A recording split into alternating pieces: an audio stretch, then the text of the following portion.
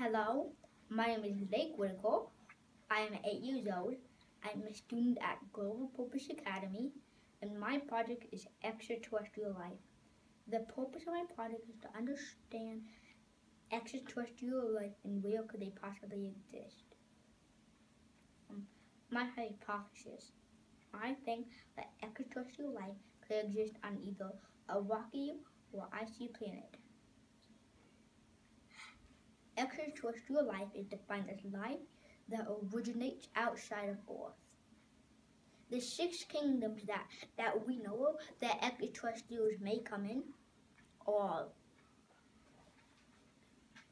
animals, plants, fungi, bacteria, archaebacteria, and protozoa.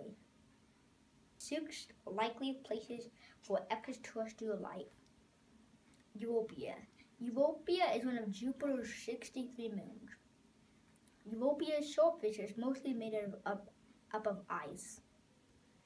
Scientists believe that there was an ocean under Europa's surface that has so much water that it has twice as much as Earth. Enceladus. Enceladus is a moon of Saturn. It has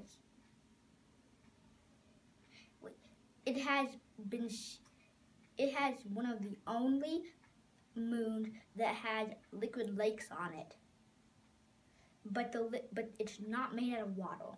It is made out of methane and ethane. Titan. Titan is Saturn's biggest moon. Titan has ice on it. It also has clouds, which may have oxygen inside of them. Mars. Mars, everyone just thinks Mars has life on it.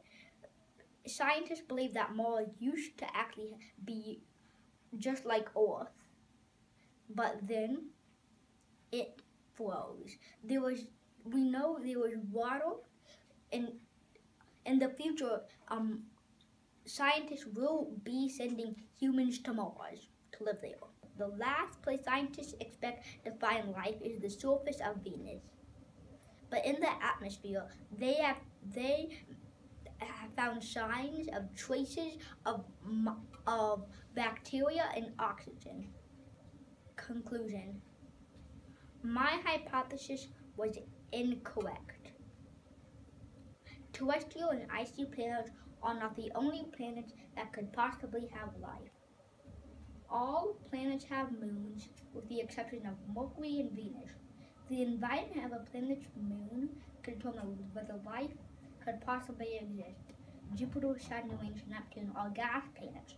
However, their moon shows signs that life in some form may possibly exist. Thank you.